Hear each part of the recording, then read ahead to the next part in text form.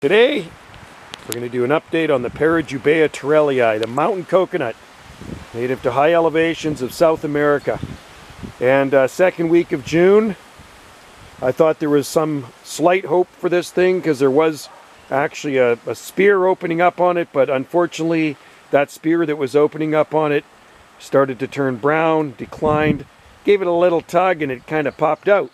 So I didn't have high hope for this species. I treat this one as a total experiment, even though I did put an umbrella over top of it, a patio umbrella, and I actually did wrap most of this palm with burlap, but it still did not like the -8 degrees Celsius we had. We had -8 degrees Celsius. You can't see the screen.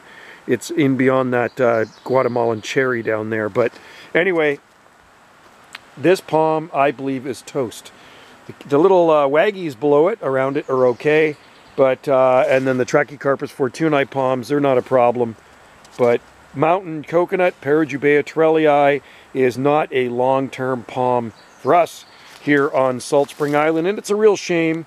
It was gifted to me, and he said plant it and see if it makes it. Well, it would be cool if it was a long-term palm, but they're not, and you know, they're very expensive palms too. So if you're going to plant one of these things, you might want to use some heat cables and, I don't know, protect it a lot better than what I did. And once every 10-15 years, we get a good cold blast.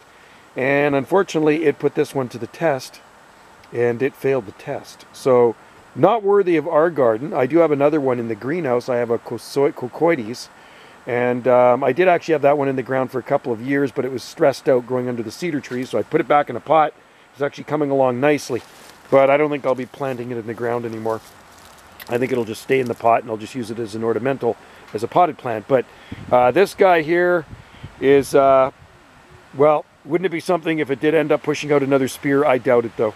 And it had a pretty good sized trunk on it. So in the mildest growing areas of the North Pacific long term, Brookings, Oregon, I would say Gold Beach, Southern Oregon coast, this palm would probably work pretty good. Maybe even Florence, Oregon, pushing it. Florence, Oregon, halfway down the coast, but a bad winter, you're probably going to have to protect it there. Anywhere south of there probably has a lot better chance of surviving. So there's your update on the mountain coconut. I would say instead of pushing up the daisies, it's pushing up the palm trees. That is in palm heaven. That's the that's what remains of the mountain coconut. And it's got kind of a shaggy trunk on it, like a trachea. I mean, look at the tracheas. Tracheas are just so nice. They just thrive, right? They're not a problem. Tracheas are just like foolproof here. But these other ones got to be treated as an experiment. Jubaea chilensis lost its spear. One of our brahias lost its spear. And one of our mule palms lost its spear. And like I say, it was a bad freeze late December. And that weeds out the wimpy plants. And that one was, I guess, just too wimpy for our climate. All right. Thanks for watching, folks, and check out more videos here on this channel.